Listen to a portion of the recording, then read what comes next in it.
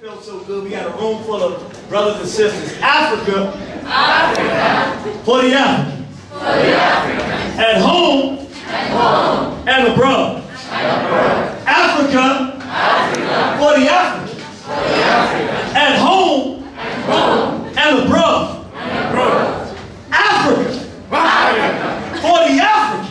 For the Africans. At home. At home. And abroad. And abroad. This means a lot. I woke up this morning, and it's the true story, and I didn't know why. But I woke up this morning and I started playing some of the music, and I started becoming overwhelmed emotionally. It very seldom happens. You don't see me emotional very often, unless I'm angry. Irritated Genie, I can get angry. But I started getting emotional because it just hit me this morning. And I know it was the spirit of Brother Garvey, because it dawned on me. Our brother Marcus Garvey, who was from Jamaica, spent every living, waking moment of his life to put Africa back together and merge the difference and bridge the gaps from black people in America, in the islands, in the South America, in Europe, and Africa. And I realized this morning when I was getting up to come to this place that it is him who is responsible for us now physically being able to get off a plane and land in Africa with the idea of reuniting. So we now represent Brother Garvey's dream. He's somewhere with us now. He's in the whirlwind with us now. He told us he would be with us in the whirlwind. He's with us now as Africans from America and Nigeria and Uganda and Tanzania and all of these countries. We're here together. And we're going to have a discussion about our survival and our progress. We are doing what he challenged us to do then. It may have taken 100 years, but we're doing it, so I feel so good. So now we got to go into this question. I asked the question, and we're not going to ask the question again, but we're going to do a vote in the room. The question was, who is responsible for the particular technology that goes into making this cell phone, which is probably right now is the greatest form of technology on the planet, where communication is faster, more definitive, and quicker than ever before in the history of the world. More dynamic as well. The question, who do we have to thank for that? My sister and brother, they said black people. They gave me very sophisticated explanations about it, but that was their answer. I gotta respect their answers. My other brother said the Jew. No doubt about it, the Jew. The small hat, the one with the little tiny hat, it had to come from the mind of a small hat, because that's some kind of thing they can do, because they can make a lot of money with this kind of thing. Every time you push a button and make a call, they can make money. It's got to be the guy like that. I know it's him. That's what he said. Now, the other one, my other brother said, someone in Europe, some white man sat down and some European came up, because this is brilliance and genius. It's genius. It must have come from some Europe. So I want to take a vote. It's either black or white. Nobody said it came from the Asians or Japan, right? So we only got it. Either the technology for this, the reason we are able to communicate in this way, came from Africans or it came from Europeans. By vote of hands, how many people say definitely it came from Africans? Raise your hand. So I'd say about maybe 5% of the room. How many people say, let's be realistic? The technology came from whites and Europeans. Let's just be honest about the situation. Raise your hand if you say, let's just tell it like it is. All right. So there were a lot of hands that didn't go up. So I'm going to assume if you didn't raise your hand for your people, African, that you voted with the Europeans. So we'll say about 90% of the room says it came from the Europeans. 10% of the room, for God knows what reason they were given, say it comes from black folk. Let's take a look at who we have to thank for the technology that's the greatest technology on planet Earth. The wisdom and the intelligence that came into this. Who thought this up and created it?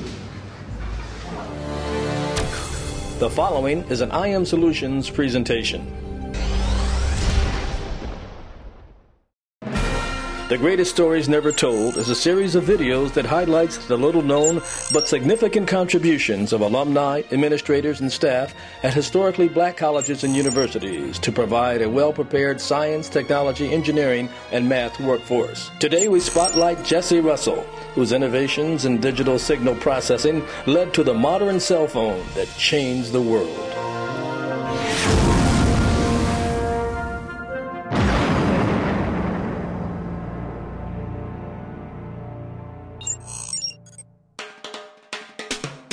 The cell phone has revolutionized how we connect to our world. It has created a paradigm shift in how society communicates. Cell phones have become indispensable for businesses, families, and individuals. Its usage has gone up from 34 million to over 204 million in the last 10 years. Few of us can imagine life without our cell phone. But all of this would not have happened without the remarkable advances in wireless technology made by pioneers such as Jesse Russell, an internationally known inventor who graduated from Tennessee State. The beauty of historical black colleges for me, just talking to me personally at a personal level, is that what they did for me, they gave me the nurturing and the freedom to challenge. They didn't shut me down. And the teachers were more nurturing, or the professors were more nurturing, right? And what they did was they gave you a chance to express who you really were. If you're sitting in an SBCU and say, as I did in 1972, when I said, well, I want to work at Bell Laboratories, right? I ended up at Bell Laboratories, and in 1980, I was selected as one of the most outstanding engineers in America under the age of 32. Coming from a very poor environment, single family, 10 brothers and sisters, at least 9 brothers and sisters, right? Out of Nashville, Tennessee. I never will forget once I won that award I was telling you about earlier, I didn't know anything about cellular radio. Never heard of it. It was in our organization. But right after they broke up the Bell system, the technology that nobody wanted was the cellular radio system. You know, and that they had tried to send it to the telephone companies, right? And then they sent it back to AT&T, right? So we had this sort of displaced group of people, right? I never forget the day my boss, his name was Jess Turner, he said, Jesse, I know you don't want this job, right, to hit the cellular radio group, but I believe that the future of communications will be deeply rooted around this concept of cellular radio. And I never will forget the first day I was on the job. I called the meeting of all the managers and so on. They were all white. I was the only black guy, right? And I was saying, well, what's the problem, right? Why? Because they were losing so much money. It was pathetic. They were just losing money like you wouldn't believe. You know, they said, the problem is that we could only make money when people are in the cars and the phone rings and they answer it. If they don't answer, it goes, it said most of the time people are not in the cars, right? And so what I said was, well, that seems like an easy problem to solve, right? Why don't we just take the phone out of the car and just put it on the people? And I said, I guarantee you, if you put the phone on the people, I was thinking about just making money, right? So I said, I guarantee if you put the phone on the people, when it rings, they'll grab the phone. And I said, every time they grab the phone, we'll make $1, right? You know, right? You can tell a brother coming from the street, right? It's like selling stuff, right? So I said, every time the phone, right, we'll make $1, man. And I said that we could turn the business around. At the time, I didn't know that the phones looked like the ones and they had these big bodies, you know, and so y'all look like you about it, right? And so they were very nice, and they didn't say, look, it was kind of stupid for you to think that we could actually put these kind of phones on people, right? So they said that, no, the problem is there are more people than there are cars, and we had designed this for cars, and so there's not enough spectrum to allow us to put that many people. That's why you can't do that, right? Then I said, oh, that's what your problem is. What they didn't know, I was probably one of the leading authorities in digital signal processing. Because that's how I'd gotten the award before, but they didn't know that, right? So what I said was, oh, that's a simple problem to solve. What we'll do is that we'll completely digitize the speech. We'll substantially reduce the amount of bandwidth required on a per user basis. And I described to them how you could do that, by what modulation schemes you would use and so forth. Then I said, if you do the math on that, and I can show you how we do that, that you could get 4 times the number of people in the same amount of spectrum. And it took us from like 1984 to 88, and we built the first digital cellular system any place in the world. And we took that business from like about $100 million business to $5 billion, simply because I had so much self-confidence, right, that I was able to challenge the status quo. In the midst of all the stereotypes about African Americans, in the midst of an all-white group, that I had enough self-confidence to say what I believed, right, that could be done. Mr. Russell's innovations have continued with his own company, Inc. Networks, and is developing telecommunications for the future. So in the future, people will not just making voice calls or doing text messaging or data. They actually will be doing video calls like this as they walk around, not just between 2 people, but between groups of people. So you have a situation now in the cellular communications industry where the devices, from an innovation point of view, is outstripping the innovations in the network. Right. I mean, so you can build the fanciest device you want here, but there's no network to talk to it that can deliver the bandwidth that's needed to do these very fancy things that they talk about with iPhones and iPads, right? Then you have a very limited thing where if you want more bandwidth on this device, then it's better to put the radio transmitters inside the building. And once you do that, you now can build a very broadband signal going up as well as coming down. Now you change the whole tenor of how you design cellular systems. And that's basically what we did. I used to go out in Black History Month when I was at Bell Labs, right, speaking to young kids, 6th, 7th, 8th grade kids, right? And one of the most touching things that I ever experienced, I was speaking to a 6th grader. And she says to me, she says, "Are you a real inventor?" And I said, "Yeah, I'm an inventor." And I sort of talked about cell phones, and I invent cell phones. She says, "Well, I thought all black inventors were dead." No, I think one of the greatest stories that ever been told is the contribution of black Americans in the 60s and the 70s and the contributions that they've made in technology. To be able to teach young people that the scientists, engineering, and mathematics are the foundation of our society. The satisfaction that you get when you look back, like today when I see how many people can use cellular telephone systems, and many people talk to me all the time and they say, "Well, I didn't know that it was a black guy that invented digital cellular communications."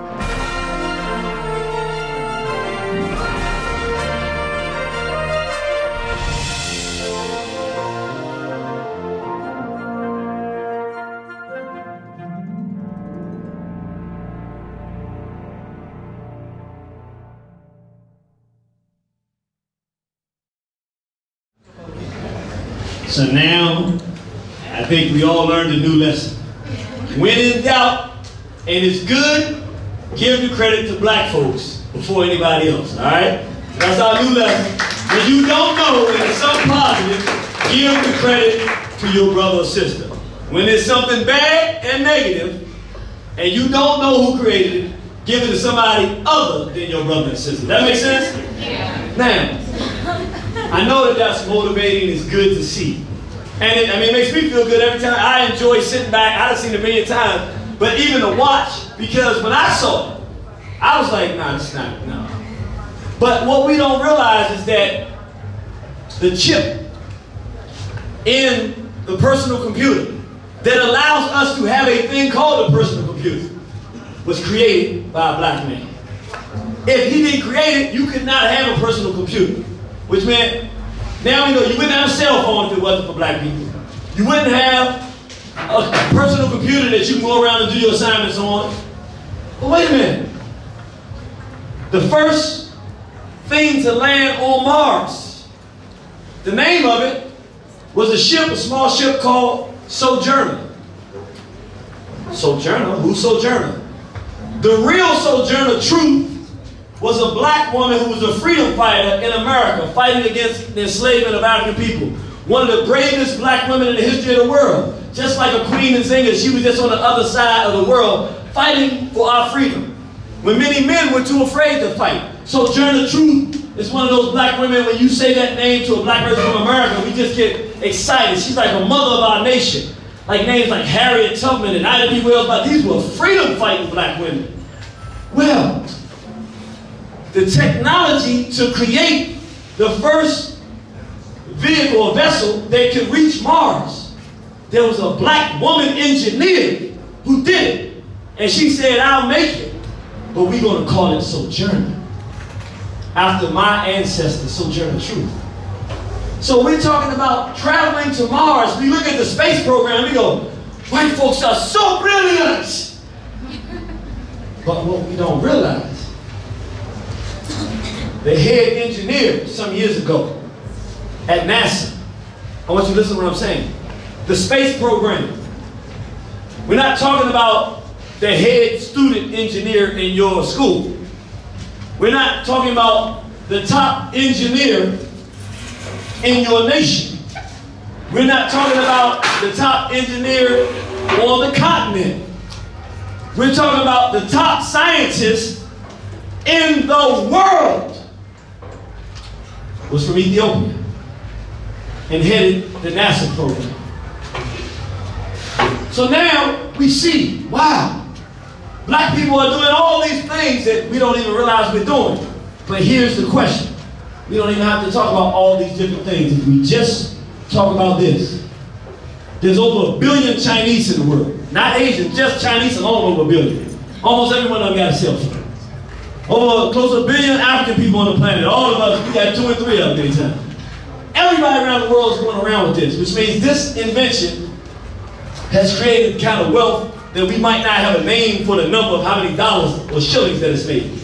So the question is, if this was developed and created from African greatness and African ingenuity, black people made this, then shouldn't the wealth of the world be reflected in how we're living there?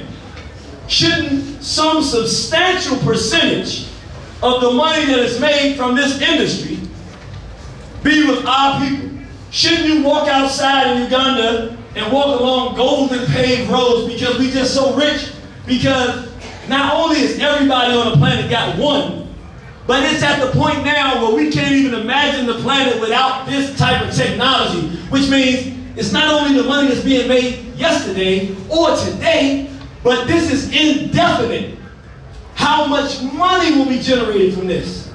And yet, there's not 1% of the wealth generated from this invention that is being used by Africans to build our race. Yet 100% of the brilliance and ingenuity and intellect that went into creating this came from us. Those numbers don't add up. I'll give an analogy of what I'm saying. This is what has happened around the world. Imagine if the different groups of people around the world are vehicles. Well, you know, a vehicle, you got many different types of vehicles. But no matter what type of vehicle you have, it must run. And in order for it to run, it needs what? Fuel. So you take your vehicle, you drive to the station pump, you pay money, and put fuel in your vehicle. Now the vehicle's a race, the white race. Come, you put fuel in the vehicle, and you can go so far. And then after some time, you return to the pump to get more fuel to go further. You're driving that engine with the fuel for you to progress forward. African people are the fuel, the intelligence, the culture, where you go in the world where they don't listen to black people's music. Matter of fact, most places, if you ain't got no black music, they don't have no music. I mean, if they're not listening to reggae, if they're not listening to Ivy, if it's not hip-hop, we make the music for the world. Yet we're slaves even in the industry that is profitable that even we create. So we're the fuel that the world goes to the pump and pumps into the tank for their group and drives their race forward, and we look at them and go, wow, these are amazing, the things that these groups are doing. Not realizing that if they didn't have the African fuel, intellect, culture, personality, creativity, that none of these vehicles would drive. None of them. And so the Arabs have come in to Sudan, to Morocco, to all these regions in the north, Tanzania from the side. The Arabs have come in and used our people as fuel to make Arabia strong. The Europeans have come into the west and the south and used African people as fuel and become powerful throughout the universe. So that even with no information, when I asked you the question, who came up with this technology? You said it must be whites. Because we're so used to being fueled, we just automatically go into the car. The pump fuels itself. But this is what's so bad about the situation. Not only are other races coming and taking the fuel, which is African people, and pumping the cars for their racial destiny and progress, but we have become so backwards all around the world that now, where it was original, when you drive to the gas pump to get your fuel, you paid and you got your gas. Now it's even worse.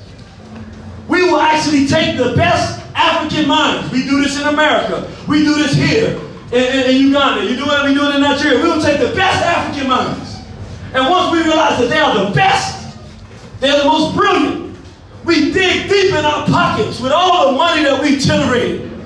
And we say, what is the whitest of the white schools? And we pay the whites and pay the Arab and pay any other group to take the best that we have. We give them money, take them, and use them to fill your greatness. And then we're surprised when we wake up in the morning and we have very little and they're producing everything. Because we become the fuel for them, we don't even use the fuel for our own development. But now, when they drive to the pump, instead of paying for fuel, they drive to the pump, which is African people. It's us. And we pull out money to give them to fuel their car and wish them well on their way. The point is, the greatness which is African people, if we unite and put aside those things that separate us and concentrate on those things we have in common, which is our oneness. It's real simple.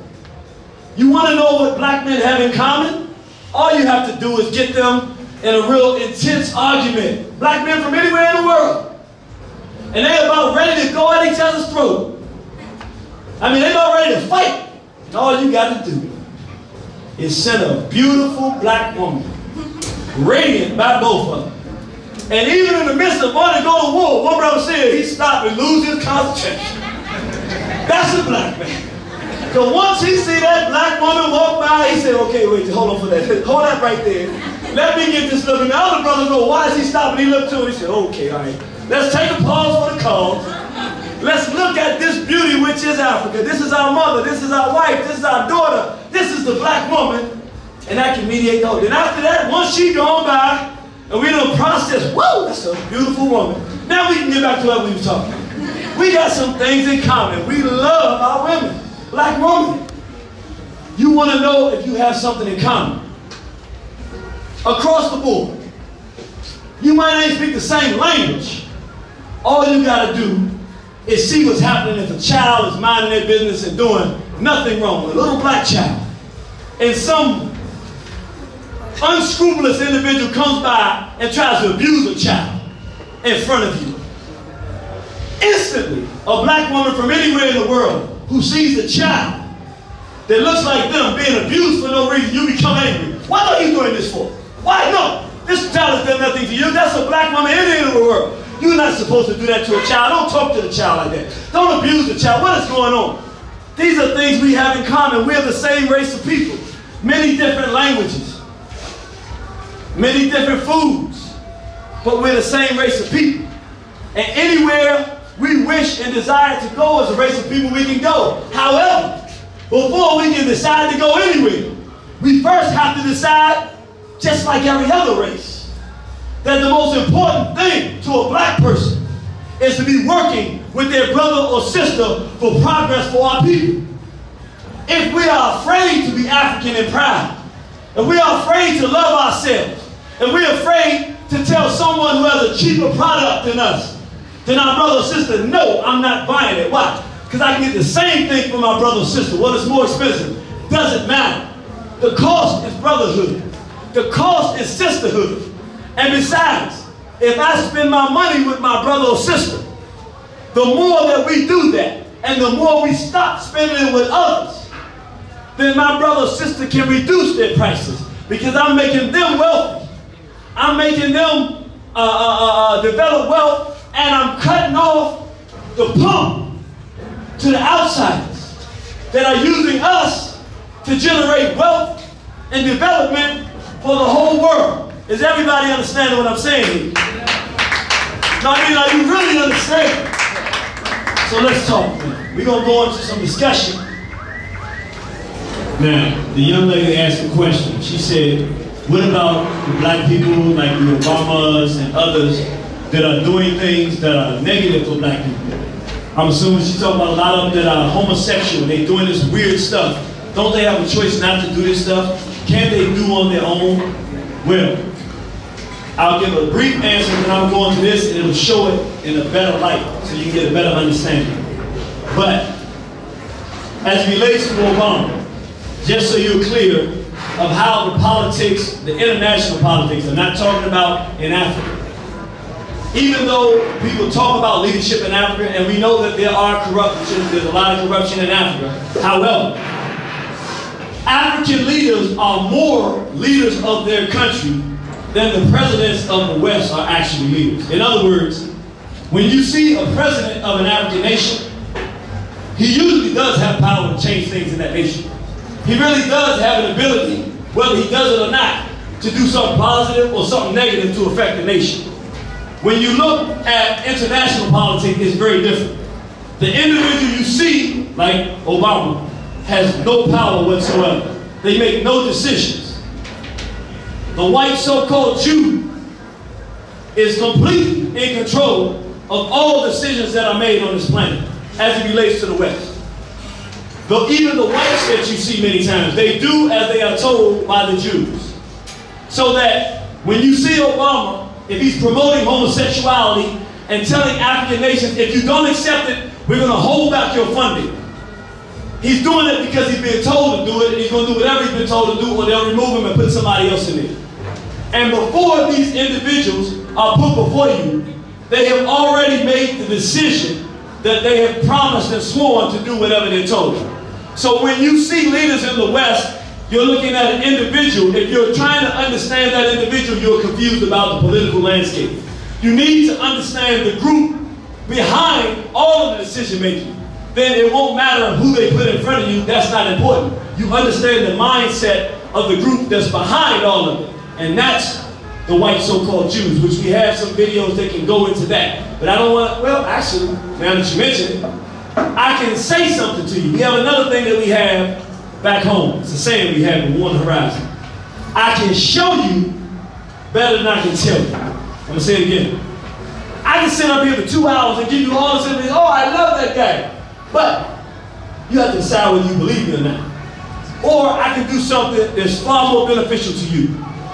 I can show it to you so you see it. Beyond a reasonable shadow of doubt, you have no need to decide whether you believe me or not. You are now armed forever because you've seen it, you understand it, and now you can go find it for yourself.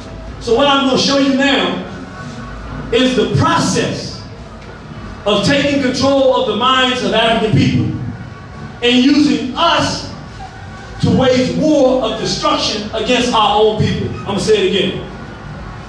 One of the ways that the white so-called Jew operates and fights, they much prefer for you to kill your sister and your sister to kill her brother. They would prefer you to fight and for them not to be seen than to physically come to you one-on-one and try to fight you. So, I'm going to show you what they did to black people in America, and I'm going to tell you why they did it. Then I'll show you how it was done. In the late 1980s, our musicians in America had started looking at what was going on in South Africa and all of the freedom struggles in Africa. Thomas Sankara and these other brothers and sisters that were fighting for freedom in Africa. And they started to put the information in the music, telling us as young black children in America that we were Africans, and that what was happening to our brothers and sisters in Africa was our fight too. So we began to become very hostile to whites in America because they were funding and fueling the South Africans, the whites in South Africa, and oppressing black people. So we became conscious of our connection. We started taking our gold chains off of our necks and putting on African medallions. And that became a representation of who we are. No matter how far away we are from our mother continent, we still Africans. And we became very, very, very aggressive in our blackness. They saw it as a humongous threat because they said this wave is reaching children through music. And if they grow up revolutionary as children, they're not cowards like their parents. They're not afraid of the same things. If they grow up thinking we must fight, when they become adults, their children will be fighting our children. They said we have to turn this aggression either off or we got to turn it in on themselves. So I'm going to show you so you can see what was happening. Then I'm going to show you who turned it and how it was turned. So it will answer your question. Can't they make the decision for themselves? You will see the magician who pulls the strings on the destruction of black people. You'll see it right now. They can never take this away from you. So feel good that once you leave this room, you have something that can never be taken from you, that you can understand how the destruction of African people works. So, in the late 80s, the strongest group, it was a new music called hip-hop. Rap, y'all know it. And it was created by some people, and then a group came and said, let's stop just talking about nothing. Let's start talking about being black and proud and standing up for ourselves. Let's talk about freedom fighting and ruling the world. Let's talk like that. So they became so popular that they were the most popular group in hip-hop. And everybody respected them. And so they got all the brothers and sisters who were in hip-hop together to say, look, we have too much violence in the community where we fight each other. We need to stop all the violence, black people against each other. So let's come together, all of us, and make a song that talks about us not fighting each other and recognizing that we're not each other's enemy. There's an enemy out there that's trying to make us fight each other. Let's not do that. So this is what hip-hop sounded like in 1988, 1989. I'm going to play the song for you. It's called Self-Destruction. And the song is saying self-destruction. You're headed for self-destruction. Basically saying don't get involved in killing your brothers and sisters. Stop that behavior. Let's work together for our future.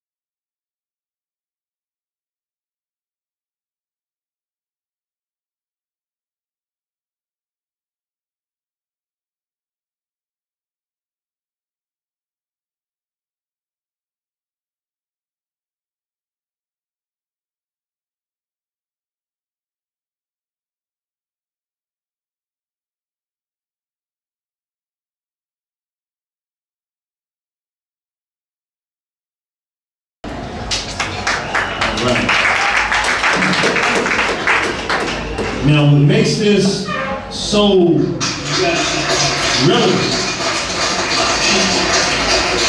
what's decent, which makes this so relevant, these were not obscure entertainers. These were the top entertainers at the time, who by themselves, with no permission, made the decision as black men and women to give a message to the young people to do the right thing and progress, work together as black people and take care of their interests. So this music had become a lifeline for self-respect. I'm going to show you what happened.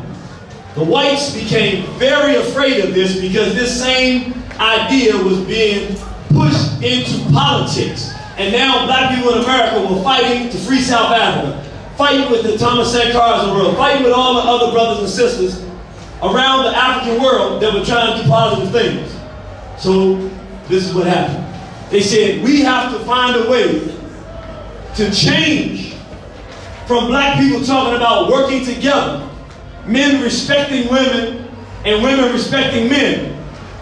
Stop making them think that they are brothers and sisters and that they are Africans, and make them think that they have no value and that they should kill one another. And if we say it to them, they will not believe us. We have to get people that look like them, that have the same rhythm, the same spirit, but who have negative intentions, to sing it to them. And since they won't see us, we will then tell them and pay these black people to say, kill your brother, murder your sister, rape that little girl. We'll teach them that this is good through using their own people.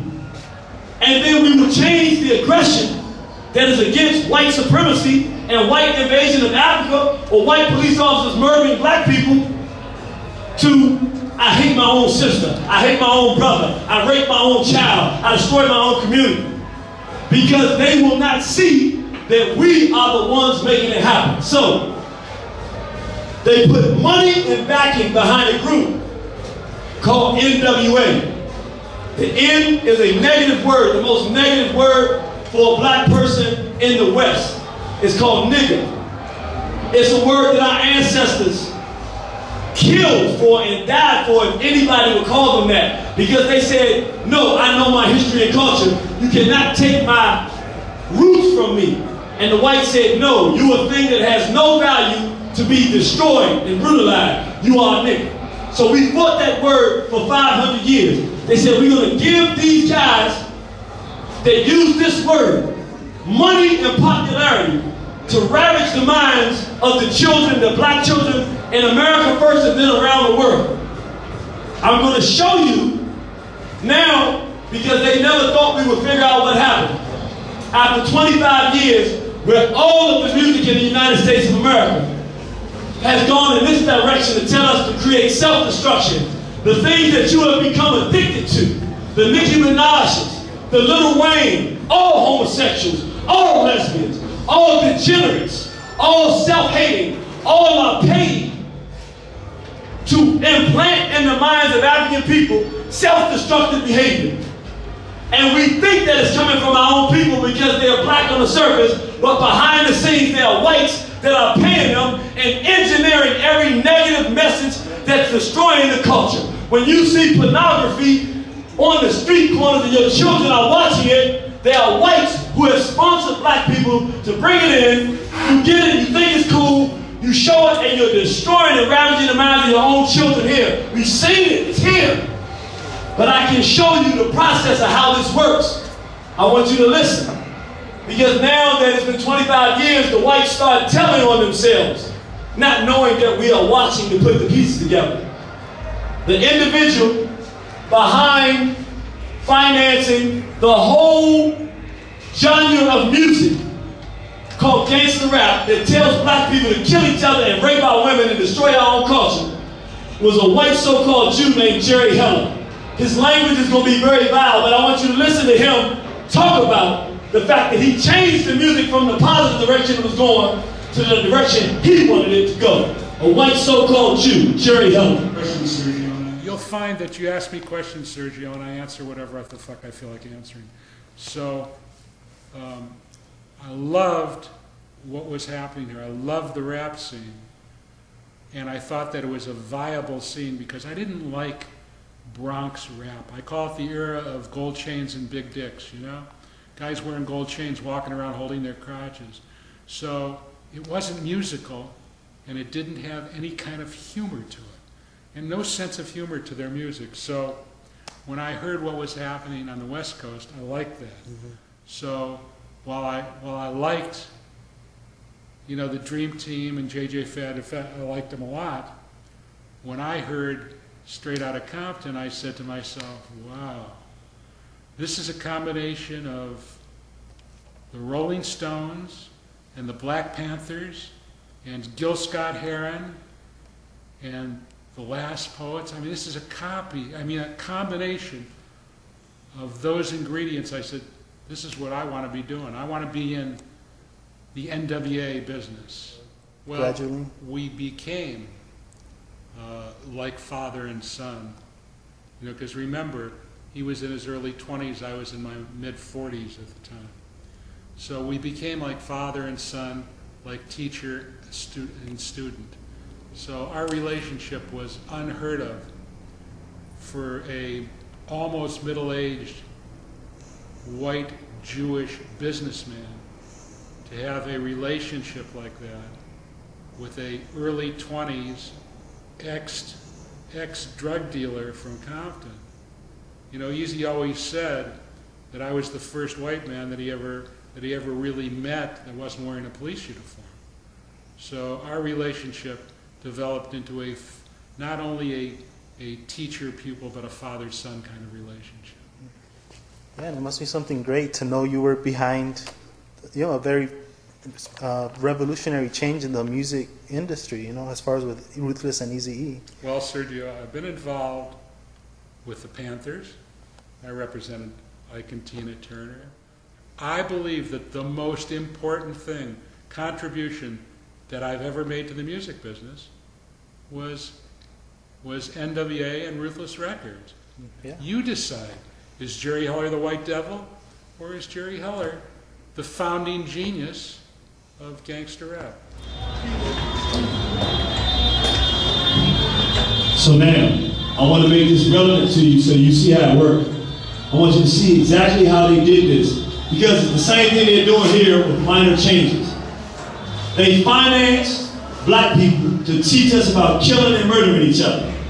Then the President of the United States at that time, George Bush Sr., met with the leader of that group and made an agreement. As long as you continue to tell black people to do drugs and kill themselves, we will make you rich.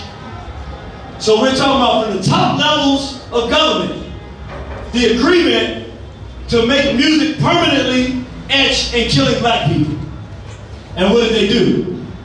This is how they did it. They said, okay, first they brought drugs into our community called crack cocaine and devastated our community. And they gave it to young people so that they were poor and could make money. And so we began to sell drugs to each other. After a while, it destroyed so much of our family that many of us said we're not going to sell drugs anymore. So they said we have a better plan. Instead of selling drugs, we'll take this new music that we have. We will pay the popular entertainers to sing songs about selling drugs. They don't actually have to sell the drug. They'll sing a song about it. They'll sing songs about shooting and killing black people. They'll sing songs and they'll have half-naked black women walking around looking like they're these big guys and popular because they can get their women to be naked and degenerate. And we'll make that popular. And instead of killing one or two drug dealers here and there, now you have someone singing a song to a 5-year-old who, if their parents were watching them, would never have been involved in drug selling. But now they don't have to be in the street to get into bad behavior. Now it is going through the earphones into the mind of the child, looking like it's coming from somebody black that looks like them, telling them to do the same behavior that's going to get them killed or thrown in jail. Now, once they began that process, it worked like a charm. Brothers who used to be best friends start pulling out guns and murdering each other. We start glorifying selling drugs, glorifying raping our women, glorifying it was okay to go rape a child.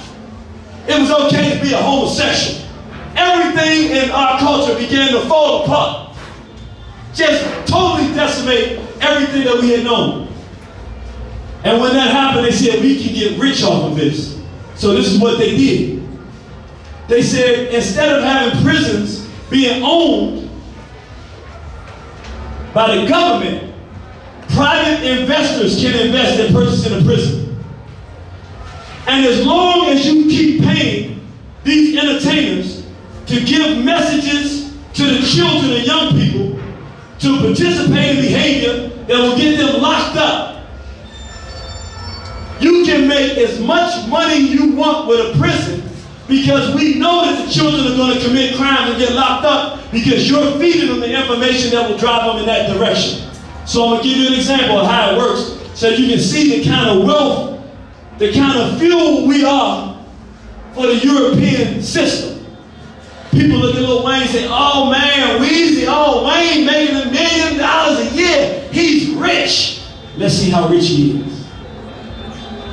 If Lil Wayne makes $1 million a year, that's a lot of money. US dollars, right? We think it is.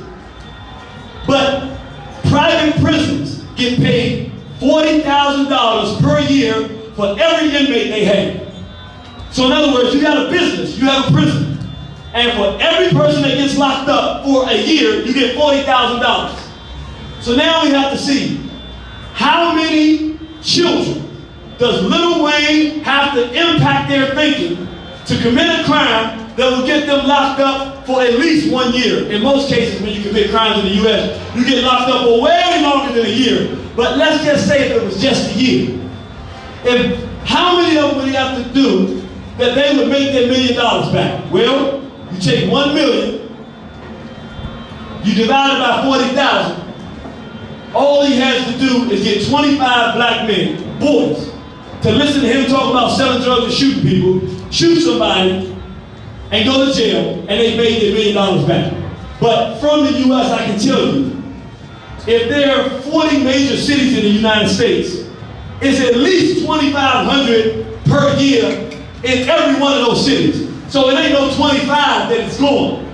So if we just use 2,500, which is a small number of how many minds he impacts to go into prison, then that's $40,000 a year times each year, times 2,500 of our sons and daughters that get locked up.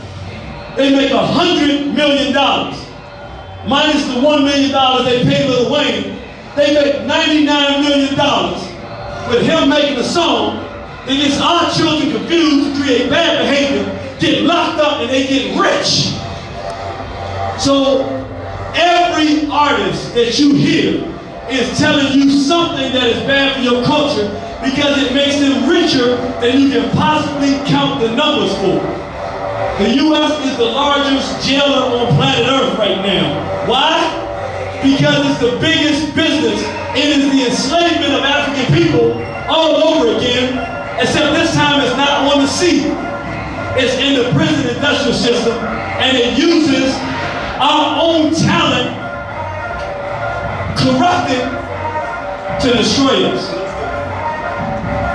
Well, at this time, we're learning more about how exactly the Vice President and Senator Eddie Lucio are tied to the Geo Group prison company. Well, News Channel 5 Deputy Union has that part of the story. Becky. Simply put, the accusations against Cheney and Lucio are that they both made money off the Geo Group. Here's how it breaks down. The indictment says the Vice President has $85 million invested in a company called the Vanguard Group. Now, the Vanguard Group has investments in prison companies like the Geo Group. This indictment states the Vice President has a say in how much money the federal government pays those prison companies to house inmates. According to the indictment, that's a conflict of interest because the more money the prison companies make, the more money goes back to investors like Cheney. Now, as for Senator Eddie Lucio Jr., the accusation against him is that he was paid to be a consultant for the prison companies and that he made a profit as a result of his Senate office. In the newsroom, Becky Medellin, News Channel 5 at 6. If a person or individual invests $85 million in, how much money are they making? he invests $85 million of his money in enslaving the black people. The brother just brought up a good point. You should know that the guy they are showing there is the person who said that their weapons of mass destruction. Remember that story? The one who came up with the woman's weapons of mass destruction, that was the guy. And the same guy who invests a lot of money in prisons. Man, the brother brought up a good point. Y'all remember that song, Self-Destruction, what it sounded like, right? Yes. I'm gonna play you a little bit of two songs so you can hear how the music changed and what we have been taught to listen to now. So you can understand the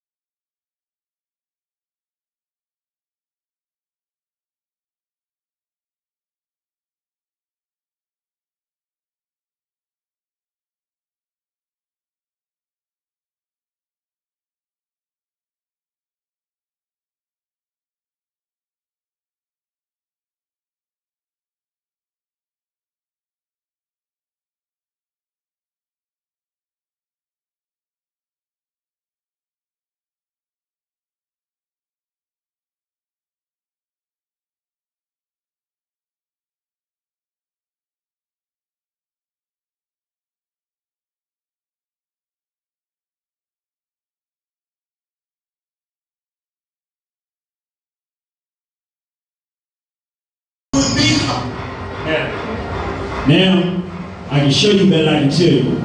Instead of going through all of this, let me show you. Because it's very important. There's nothing more important really than this discussion I'm giving you now. Because on a practical basis, you are young people. You're either going to decide that this culture is going to completely permeate and destroy your society, or that you're going to turn it away. I'm going to show you what the end is, so you can see this ain't no talk. I'm going to show you what young black children, because we failed to prevent this from permeating in African culture in America. Let me show you how sick and homosexual our sons and daughters have become in the U.S. because of this, so that you can understand why you have to fight this. See, when somebody's telling you, is it okay to be homosexual, we shouldn't hate people and all this stuff, if you don't fight this, this is what you are in store for.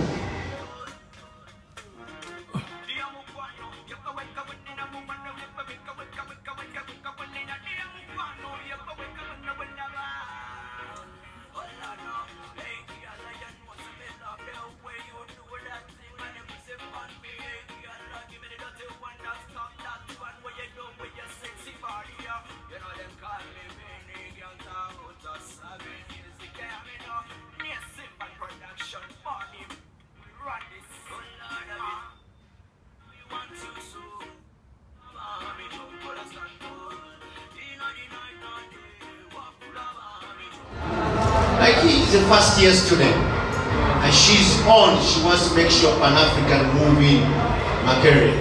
I want to ask you third year students and the rest, I'll give you some chance that you can come and contribute, be part of this movement. So talk about the African pride and being part of African.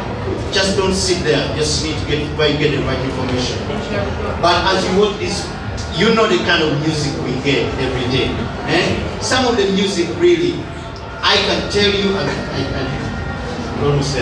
some of the things they do, I'm telling you, personally. You had somebody say, Nekolera mali abogera abogere. Now the idea is really, Nekolera mali, it's a nice song. But what do you mean by Nekolera mali? I don't care what you say. My work is I'm making my what? My money. Then you had songs like Kwata Wakati. Those some of these songs really. And then there are more to that. They go deeper.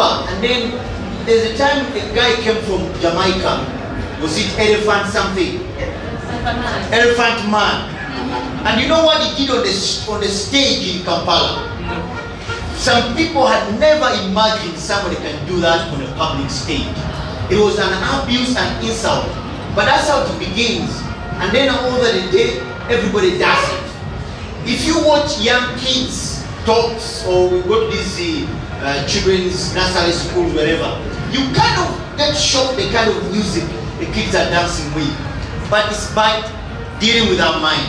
And we need some people who say, you know what, my mind is my wealth.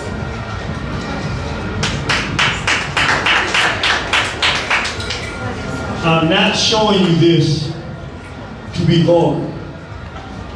What I'm saying to you is, we are the test rats, lab rats of America. When they want to destroy African culture, they do it on us first. Once they perfect it, they take it throughout the world. I'm showing you this so that you will not be able to not know the impact that this filthy pornography, this filthy music, this filthy degeneracy that you're listening to and it's being presented as real music is going to do to your culture. I want you to see what's going to happen to your children. I know it because our children are your children because we all one race. They've done it to us. I can show you what we're fighting daily, day and night in America. This is how bad it has gotten. I'm going to first show you a festival that they have in Atlanta every year. 4,000 to 5,000, 6,000, 7,000 people come there. This is how sick our people are of what they're doing. These are males that come to compete. What you're about to see, these are males, not women. And this is what this culture leads to. He don't come up here. Now give him some room because he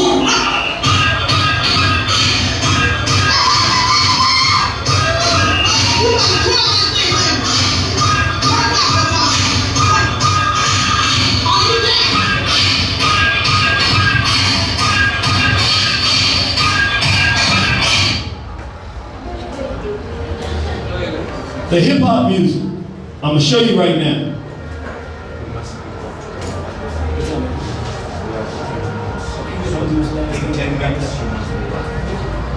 Now, I'm going to show you one more.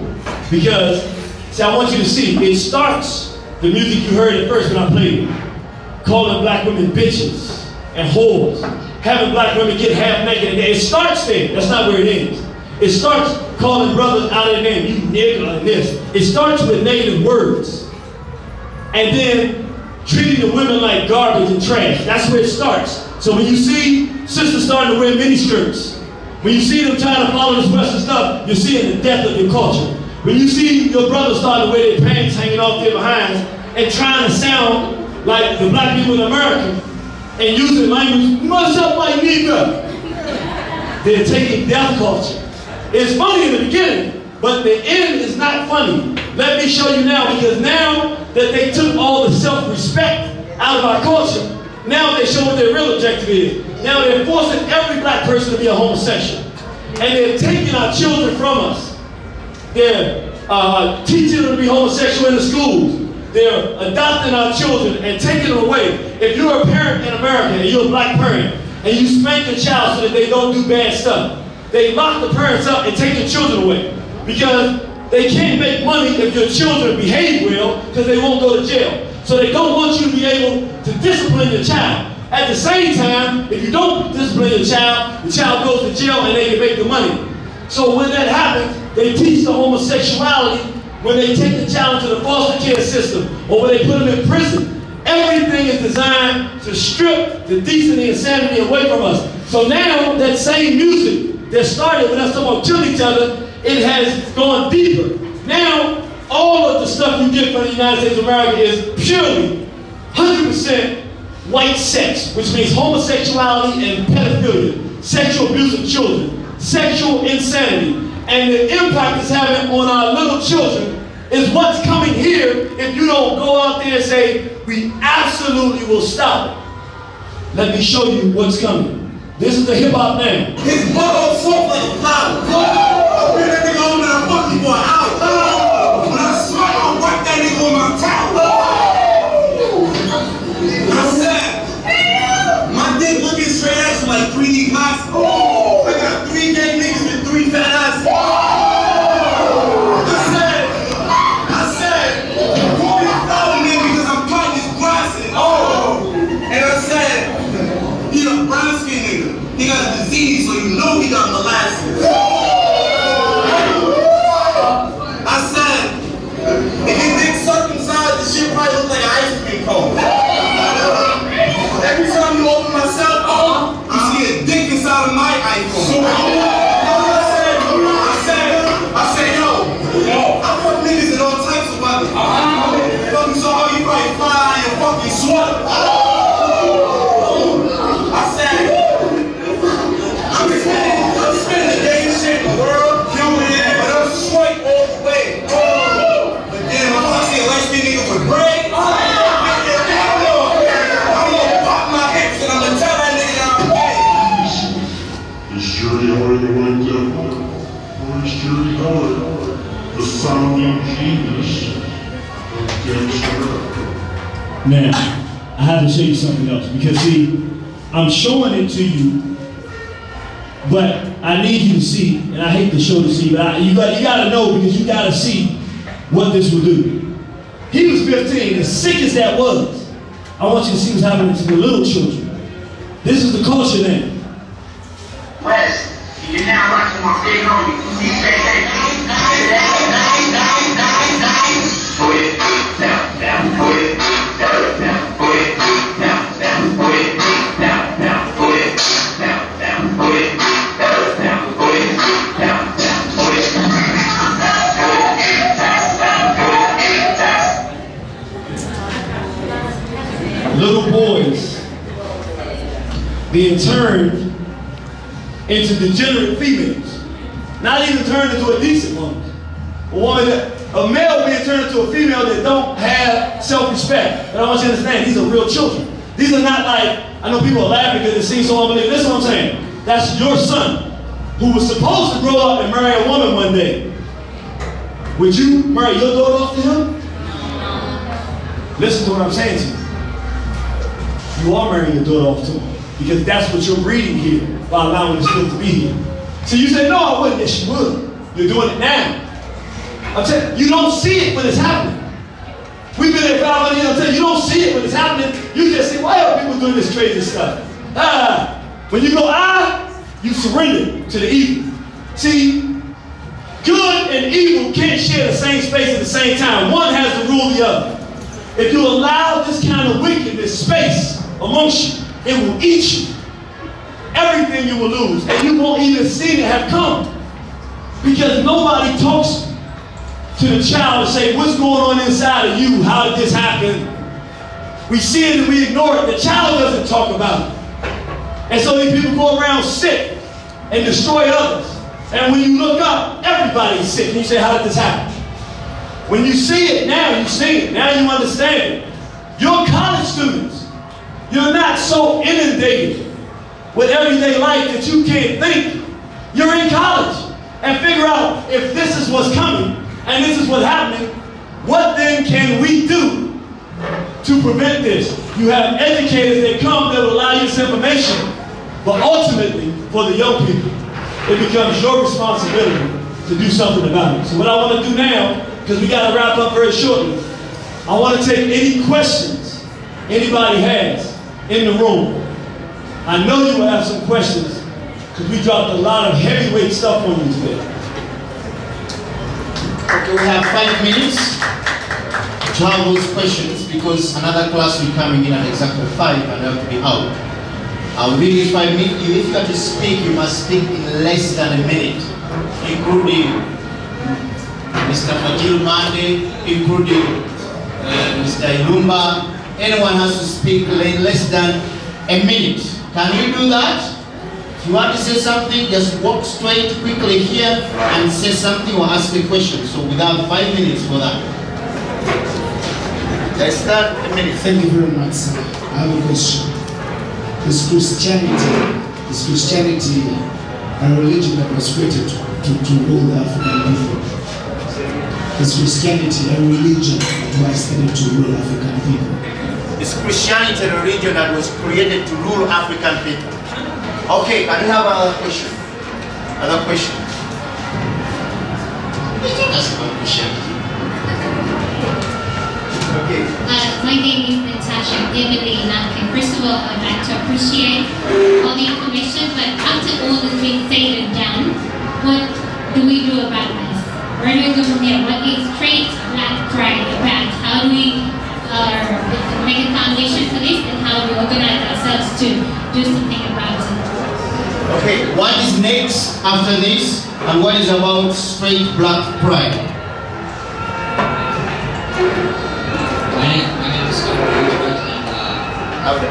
I'm going to talk about Western aid. Western aid because I think put the microphone.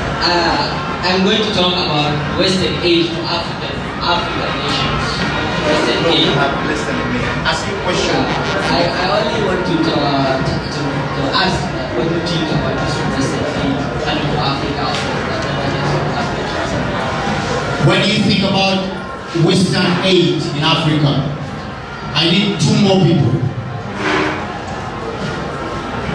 Thank you very much. My question goes to you. I want to ask you, currently we are seeing Africa being divided into 3. That's Sahara, Sub-Saharan, and West Africa. They call like White South Africa. So what are we going to do to unite as Africans together and stop talking but do the action? Okay, no more questions. This is enough. Okay, now we realize Africans have the best knowledge and coming up with all the innovations. But now with the market for the innovation, Africans, we are poor compared to the rest of the world. And most of the wealth and most of the market is with them. So how do we manage to market our own when the people with the real finances are there? Okay. I'm going to have you the last question. Thank you very much. My question is brief. What are some of the basic strategies the Africans have come up with to restore the lost dignity of Africans initially? Okay, what have the Africans did? What have they done to restore the lost glory of Africa? Now, I want to ask Mr. Fajil Mande, 1 minute. Before he responds, 1 minute, just say anything concerning this. Yeah, ladies and gentlemen, I just want to say one thing. Somebody is targeting you, beginning with your mind. They want you to lose your dignity, so that's why hopeless punk. You can see what is happening. I was saying if I became a vice chancellor here, I would ban such noise. You can't have that cacophony at a campus where people are studying. I get me. This is all our mind being dirty. Somebody is targeting you. Watch, protect your dignity. Watch what is dangerous against you and do what you believe is ours. If we have to copy, then we shall copy the correct thing. Thank you. 5 minutes to wrap it up. I'm sorry, because we had that, and I'm not going to get a chance to answer each question. I wish I did. So what I'll do, because of that, is I'll focus on the solution. I think that everybody's looking for solutions now, because You got all this stuff dropped on you, like, okay, wait, you dropped all this. Let me tell you. And this is how we came to this. That's what I've been spending the last, since I was 15, trying to figure out. I'm 41 now, so that's 26 years.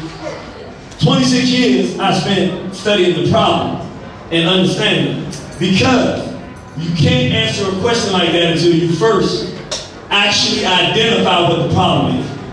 I'm sharing it with you now so that before you decide whether you want to even take this fight or not, you know what's at stake. Now, why did we create the straight black pride movement? This is what has to happen. Because the different groups, whether it's the whites in Christianity, the Arabs in Islam, the Hebrews in Judaism, the different political groups, everything that they've done, the object has been to divide us. Because like the fingers, it's easy to break if it's divided. When it's together like this, it's not that easy to break.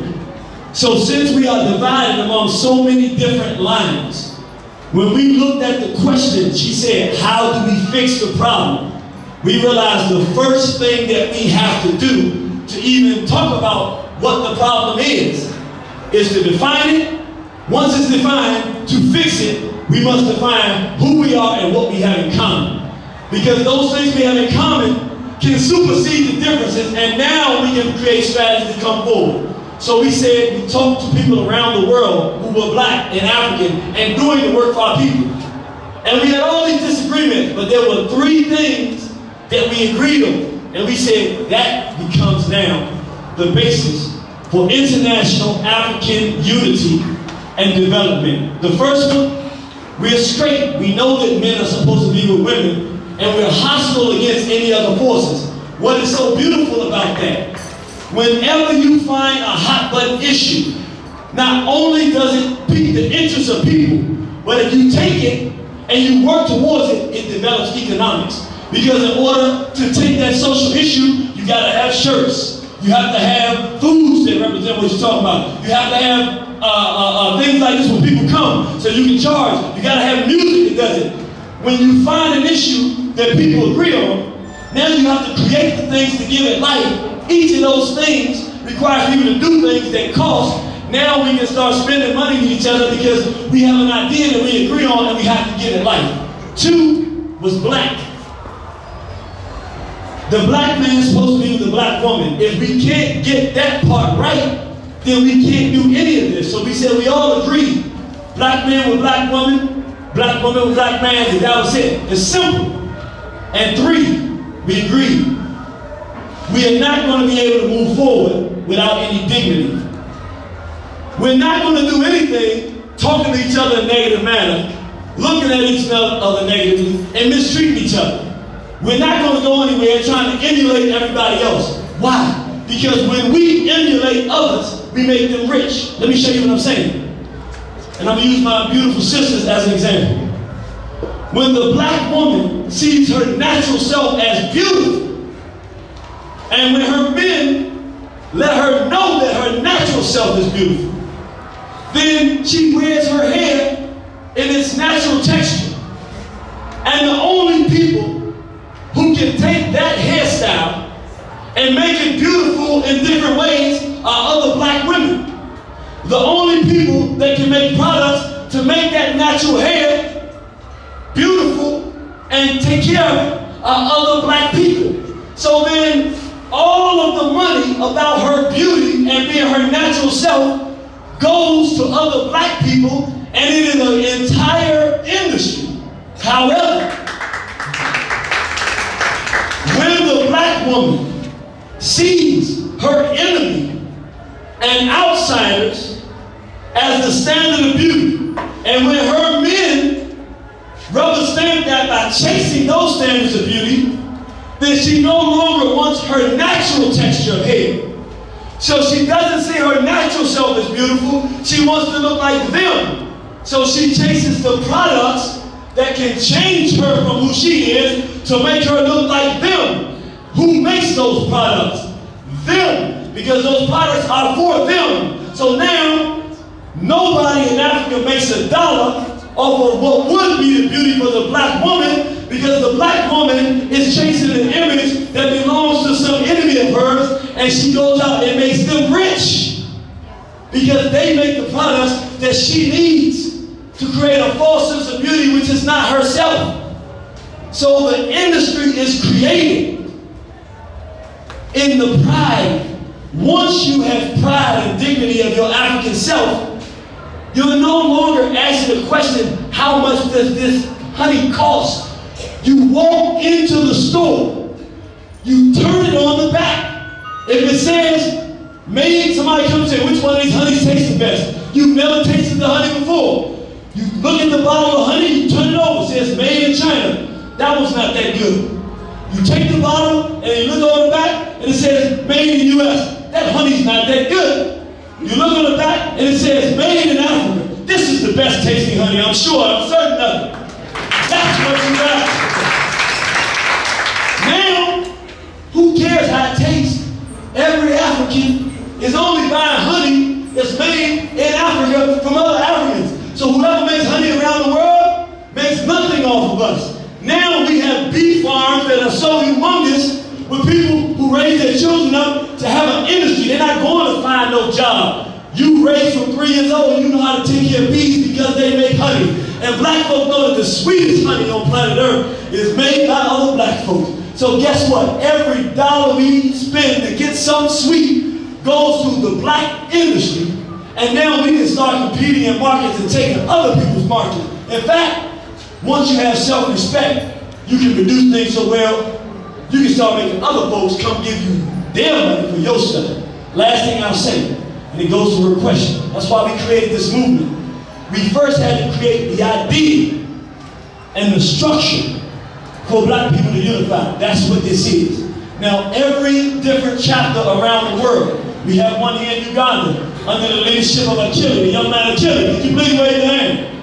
This young man is from Nigeria, studying here in Uganda. He's going to be leader of the Straight Black Pride movement. You'll be hearing more from him. He's going to help figure out, the Ugandan brothers and sisters, your decision to figure out, how do we take this Straight Black Pride? It doesn't belong to us, it belongs to every African who believes in those principles. How do we take that and use it to create social change and economic change? But now, under this guise, whatever we produce, as long as it's straight, it's black, and it's proud, we can now decide we're going to spend with each other. We can make one another wealthy instead of making the rest of the world wealthy. Last thing I'll say, because I want you to see how this works. Imagine for a minute, we know that Jesse Russell was a brilliant black man. He created the cell phone technology and thus the cell phone. Imagine if we had this kind of mentality and Jesse Russell said, I have a great idea. It will revolutionize the world. And he came to Africa where the resources are to make a physical cell phone. Yes, I'm finished now. He came to Africa, took his idea, and worked with black investors for the purpose of creating a cell phone. And if the first people on the planet with a cell phone, since we came up with the idea, were us, imagine the type of wealth. Because no one can live without it, no matter who made it. If we took our own intelligence, created it, and used it to change and run our own system. So that's what we're going to do. This movement is designed to fix all the things that we just talked about. I thank you for your time. We've got to go. I love you. We'll definitely see you on the battlefield. I want to thank you so much for coming. We have another lecture coming in.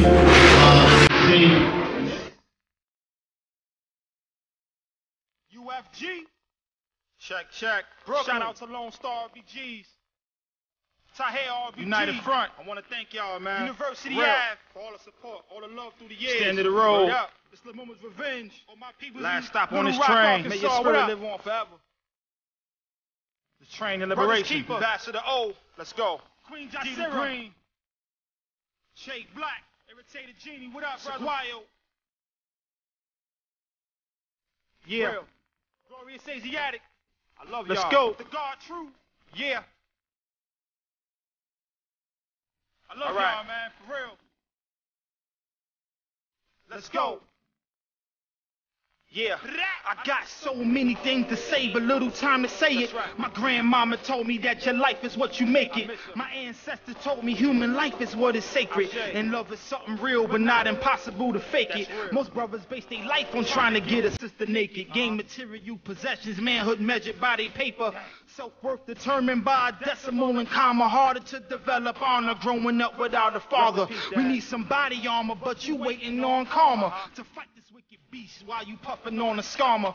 You can smoke the ganja, but you can't escape your problem. Saw a brother on a train eating change like Obama. A penny for his thoughts, so I gave the man $1, and he dropped some knowledge on me. He had wisdom like a scholar. He told me keep cool and never ever follow a fool on the battlefield, cause he'll be the groom to recite the fatal nuptials and marry the tomb. Always be certain, never try to assume that every mess could be cleaned with the mop and the broom. Hit every cop in the room. If you poppin' your ooze, much stains on his clothing and his knuckles all swollen. It seemed like he was glowing after every word spoken. His voice sounded raspy from the cigarette smoking. I dropped some more change inside the cup that he was holding. I told him keep talking. He said let's walk. Then old Malcolm X tape speeches playing in his Walkman. It had a button missing and he said that it was given when his daughter came to visit him in prison on Christmas.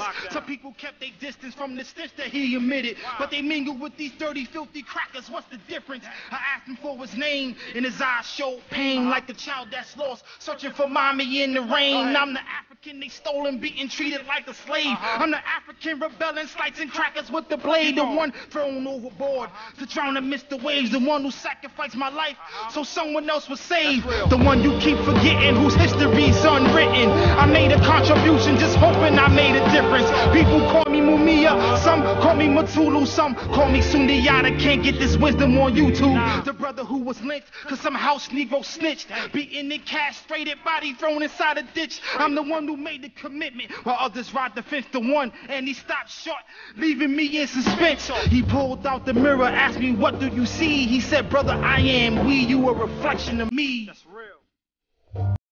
Lil' Mama's revenge.